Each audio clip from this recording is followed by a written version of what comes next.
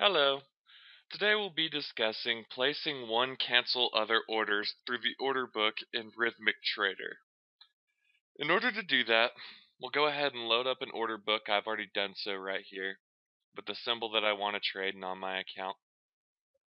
And to put it into one cancels other mode, I need to click on this little button right here, Show Bracket and OCO Entry.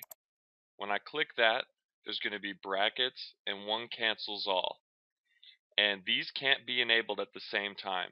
If brackets is enabled, after I select a bracket here, if I had one, then one cancels all wouldn't be able to be enabled. And when this is enabled, brackets can't be enabled. So when you enable it, it'll turn green and it'll say one cancels, 0 orders.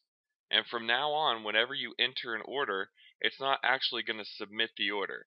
It's going to put all of these together as one set of orders that if any one gets filled, the others will be canceled.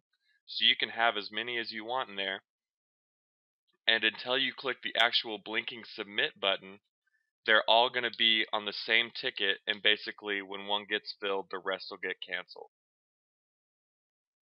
So if I were to go in here at 13:13:25 and click place order, it's going to say one order now. So it hasn't been submitted yet, it's just been put into my ticket of what I want to be canceled. And you can also tell quickly by the asterisk right here next to the B1. I'm going to buy one right here if it gets filled. I can also do it on the sell side.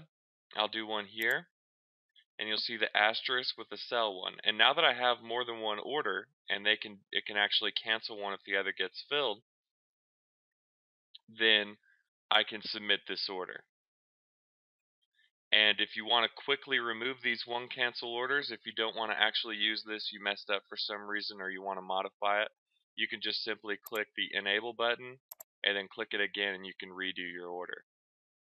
One thing to note about these one cancels other orders is that they're hosted on Rithmic servers. So even if you lose connection, you're going to have your orders there. So I'll go ahead and I'm going to enter into one here. The market's moving down, so I'm going to scroll down a little bit here and just choose 1307 and click place order. And then I'll come up here pretty far above the market and I'll place the order. And now I have two orders. And what you're going to see when this actually comes live is the asterisk is going to go away and it's going to show an O, meaning that it is a live order and that these will be order cancels other orders. So I'm going to click submit. It'll ask me to confirm. I'll click OK and you can see the O there, OS1, OB1. Then I'll simply cancel all those as I don't really want to go in. And that's it. It's as simple as that to enable one cancels other orders in Rithmic Trader.